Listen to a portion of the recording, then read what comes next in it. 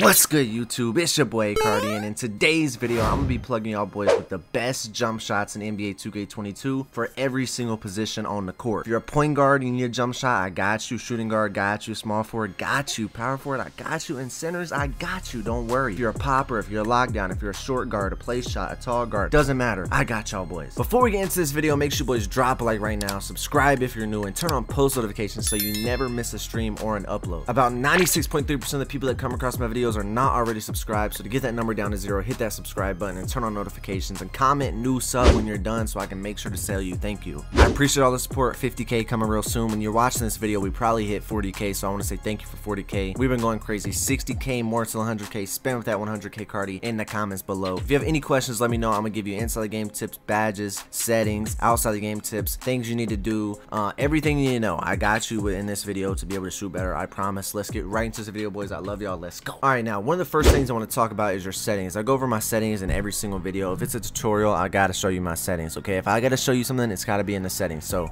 make sure you go to your controller settings. Check out your controller settings. Listen, dog. All right, this is a sore topic for a lot of gentle souls out here. You know, the shot meter. All right, I know you're embedded to it. I know you love it. It's time to take it off. You don't want to be out here 30 years old with the shot meter. You should not be using the shot meter on July. You shouldn't have been using the shot meter since they let you take it off in 2K20. If you practice it, you're gonna get good at it, and you're gonna like it more than the meter. The meter is not good. I don't know.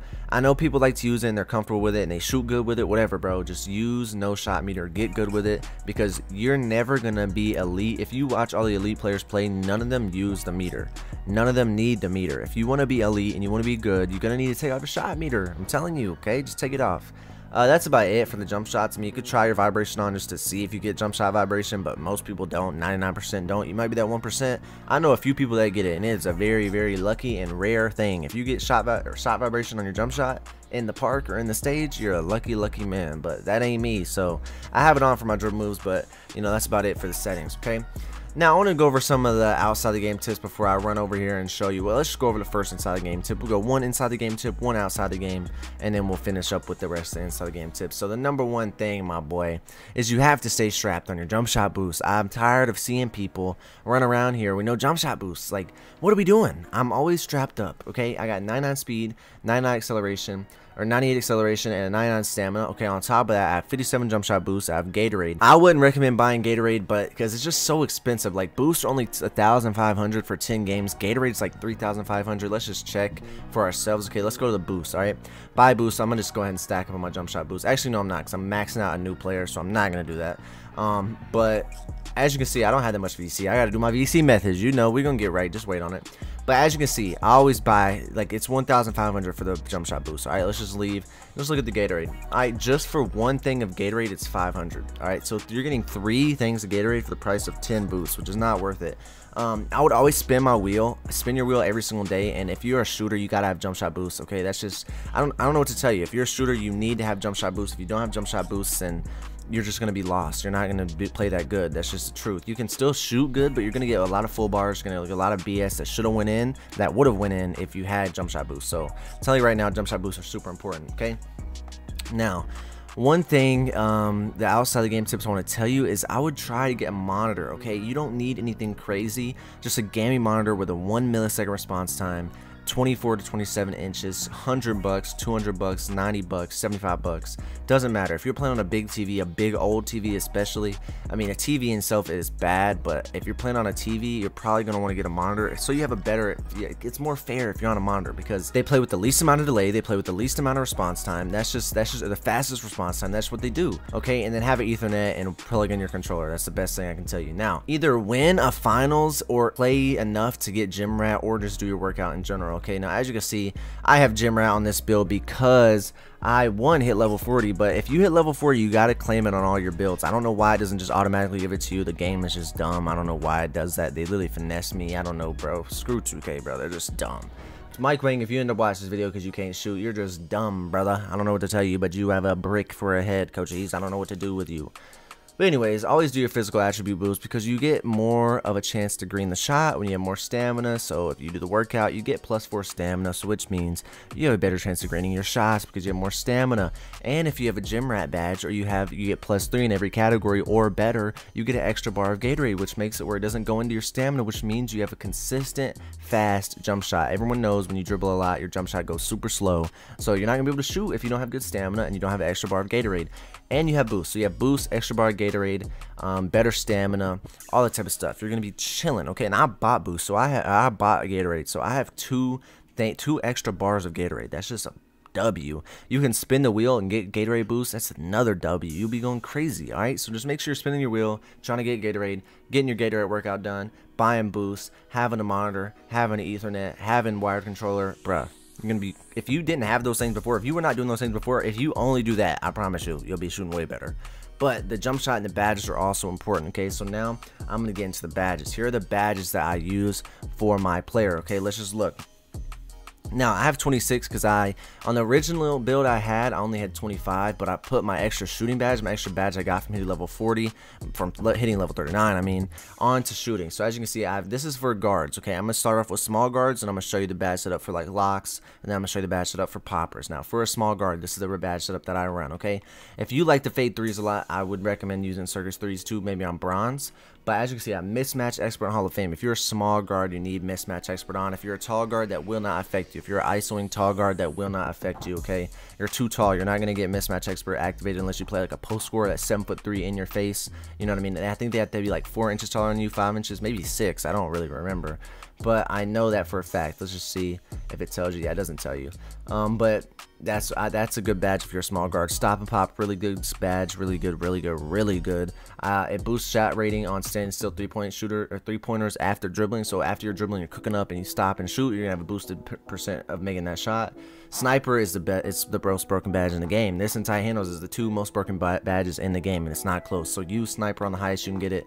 Lucky number 7 gives you a boost to early shot clock jumpers. That's why I use it, because it's so broken. It makes your green window so much bigger in those first 7 seconds. And a lot of times, if you're playing ones or if you're playing twos, you're gonna shoot in those first 7 seconds. It might not be all the time, but it's gonna be more. It's gonna be very likely, especially if you're playing to that badge. If you're like, all right, let's just get a shot up. Let's look for a quick shot, quick midi. 7 seconds is low key a long time. That's 1/3 of the shot clock.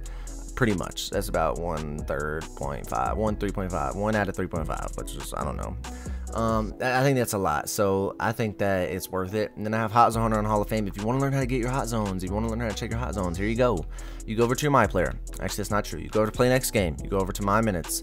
Click down on the right stick right here. Bow. Shout out Newark East High. I don't know what that Newark East High. I don't know what that is, but you want to press RB or RT all the way over to your badges. Let's look at the badges. I mean, not to your badges, your shot chart. I'm tripping. Go to your shot chart, press X or square on PlayStation, and look at my field goal percentage. All right, so I got 70% from the right wing, 72 from the right wing, and then 70% from the corner, the right corner. 57.1% from the top of the key, 60 from the left wing, and 72 from the left corner. My middies are all hot except for that one area. I got 3 for 9, 33%. I don't know what's going on there. Which is very easy. I could literally shoot 2 shots and have a hot zone if I just green both of them, which is very easy to do. Yeah, I think you have to shoot above 50% or have like a good amount of shots taken there. I mean, I don't know. I think it's above 50% though, because 6 for 11, 54%. I think that's the lowest 50 I got. Yeah, 54%, 6 for 11, right midi. So I think, yeah, that's about the lowest you can shoot is 50%. Still have a hot zone, which is very easy to do, I'm not gonna lie. And it resets every 50 games. So if your shit is fucked from the last 50 games, you can always fix it. So don't trip out about that. You can always fix and always do better. But let's go back to the badge. Okay, so that's how you check your hot zone. So if you don't have hot zones, if it's all like gray, then there's no point to have hot zone hunter on. Use other badges to get it in. I don't know, volume shooter to help you just knock in white, sniper to help you knock in white, so you can at least get some hot zones, and you'll get a bigger green window, and you might start greening more shots. Blinders, Hall of Fame, become unfazed from defenders from the side. It's just one of the most broken badges in the game as well. It's a very good badge. Chef on silver, I don't really think this badge is that good. Increases the range for off the dribble 3-point shots. I don't think this badge is that good, but that's just me. Then I have clutch shooter, which activates after 12 points. And then I have green machine, which helps you get more consecutive green releases, okay? Now this is the badges I would use for a guard. Now I'm gonna say that like your popper or your lockdown only has like 10 badges, okay? I'm gonna go with the lockdown that has like 10 badges. So we're gonna go until we have 16 upgrades left. Now, most people do a pure like red or pure red and green, but some people do a pure red. So I'm gonna go with the red and green. Say you have 16 upgrades, right? So that means I need 10 upgrades available. All right, so we're gonna go sniper on Hall of Fame. Then we're gonna go catch and shoot silver. We're probably gonna go corner specialist silver, deadeye silver, which means now we need to do 6 more. So I'm probably going to go green machine on bronze. I'm probably gonna go clutch shooter, volume shooter, and then hot zone hunter. Take down volume shooter, actually take down green machine, go like that right there. Sniper Hall of Fame, hot zone hunter Hall of Fame, corner specialist silver, deadeye silver, catch and shoot silver, clutch shooter bronze. So if they make you ice it for the game, you're gonna have that boost. You're gonna have sniper boost, you're gonna have green machine boost if you've been greening your shots. You don't really need anything else. You're not gonna be shooting too deep, so you don't need chef. You're not gonna be fading. You don't need circus threes. You don't need blinders. You should only be shooting when you're wide open, but I have that on just in case you get a contested corner shot. I don't know when that would happen, but if you want to take that off and move it on something else, you can. I just don't really know what other badge you would need when you're just a lock corner sitter. You just wouldn't need another badge. Like blinders, you don't need corner specialist higher. You don't need catch and shoot higher, bro. You don't. Chef, you're not gonna need. You're not gonna be shooting from super fucking far. You're in the corner. But that's it. Limitless spot up can be good, but it's like you're shooting from the corner. How deep can the corner 3 get? But it's just my opinion. I think you'll shoot just fine with this badge setup.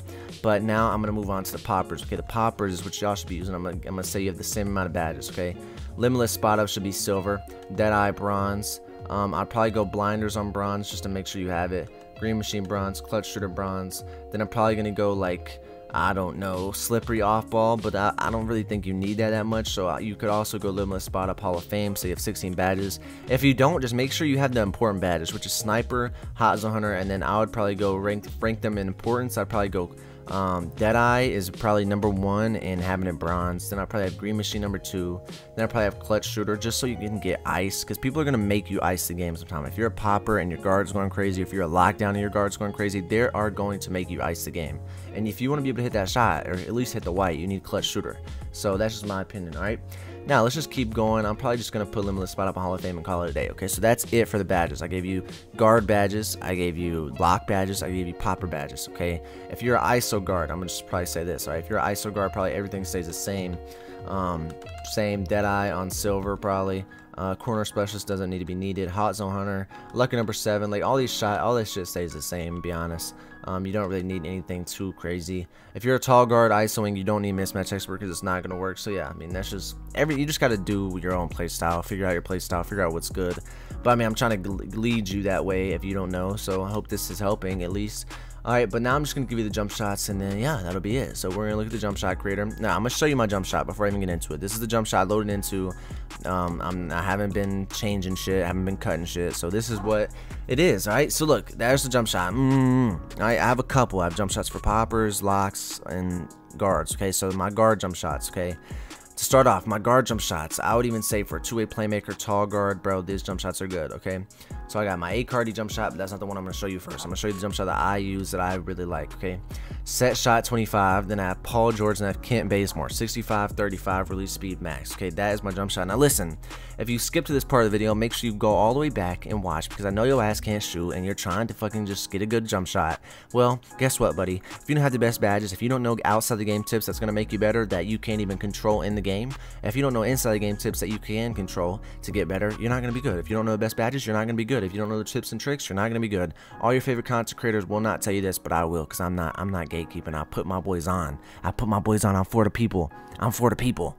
And y'all know I'm for the people. Check the comments. If you watch this video at this point, make sure you tell them in the comments that ARCHETYPE is for the people. I need y'all to say that ARCHETYPE is for the people. Make sure they know, okay? Make sure they know. Put some respect on my name. I'm for the people.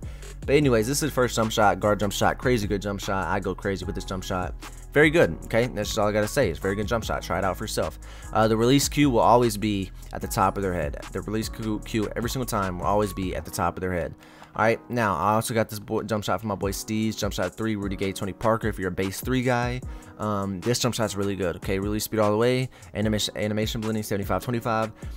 Right when that ball is flicked forward, that is going to be the green release cue for every single one. Everyone always asks me, what's the shot cue? What's the shot cue? Right when he's about to flick the ball forward at the goal, that's when you release. It's just very simple to understand. Go into a mycareer with your meter and look at it. Look at where it is, okay? And then once you see, all right, well, that's where I need to release, then you'll learn, okay? That's where it is, okay? That's it for that jump shot. I'm gonna give you one more guard jump shot, then I'm gonna move on to locks. The guard and jump shot, the guard, lock, and tall guard, small guard, tall guard, lock jump shots are all the same. All the same, okay? This is a jump shot that I used for a while. Jump shot 3 base. Michael Jordan and Rudy Gay. I had the speed all the way up. I don't know why it's on 3/4. And then animation blending 60 and 40, okay?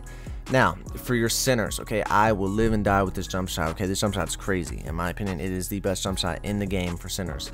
My Curry-based jump shot just is too much, okay? I had this release speed max too, but I have Steph Curry, Paul George, Michael Jordan, and 65%, 35% release speed all the way. I love Curry base on a center, okay? A center that can get it is so unstoppable. It's just crazy to me. It's just so good, so smooth, so pure, very easy to time. I just like it. It's like a pure stretch jump shot. I just fuck with it heavy. I'll use it on my glass cleaner all the time. So yeah, that is it for the jump shots, and that's it for this video. If it did help you, let me know down in the comments below. And always remember, make sure you drop a like and subscribe. And always remember that you can do anything that you want to do with God and you and your hard work. You can do anything you want to do, God willing. God loves you. I love you. Y'all be blessed. Y'all be safe. I'll catch y'all in the next video, man. Peace.